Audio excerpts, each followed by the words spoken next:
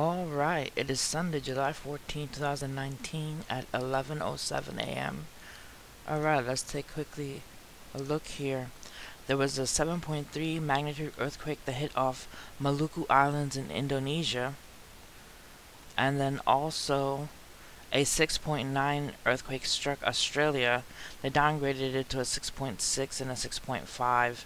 But let's take a look quickly here at the USGS. Here in Indonesia and Australia, let's take a look at Australia first. A 6.6 they downgraded it to at Broome, Australia. There's also two aftershocks, a 4.5 right on top of it, and a 4.9. So Australia has been feeling shaking and quakes. They said that it was felt as far south as Perth. So pretty strong quake for this area. And then also in here in Indonesia, let's take a look. Look how many aftershocks are in this. There's the major earthquake right here, the 7.3 in Maluku, Indonesia. And then look at how many aftershocks. A 5.0 with the tsunami icon,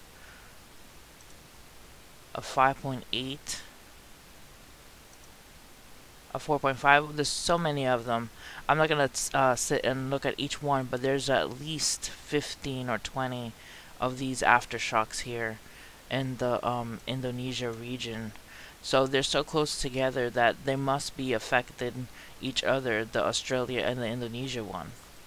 Alright, there was also, I believe, an earthquake in Spokane, Washington, a magnitude 4.7 in depth. This is a tsunami warning center. There have been no tsunami warnings issued for the Australia or Indonesia one, but it's always great to keep an eye on the Indonesia one because that is an area known for tsunamis. So stay aware when these earthquakes happen. Alright, let's take a look at the Australia feed on Twitter. It says a very shallow earthquake of magnitude 6.6 struck Australia. Tsunami expected, coastal area of Washington. But there have been no warnings, no tsunami actually happening. That's the early warnings of it. A 6.6 strikes 213 kilometers worth of Broome, Australia, 25 minutes ago. Effects reported by eyewitnesses. That was actually 9 hours ago. Yeah, just woke up and then there's these earthquakes happening. So let's take a look at the Indonesia one.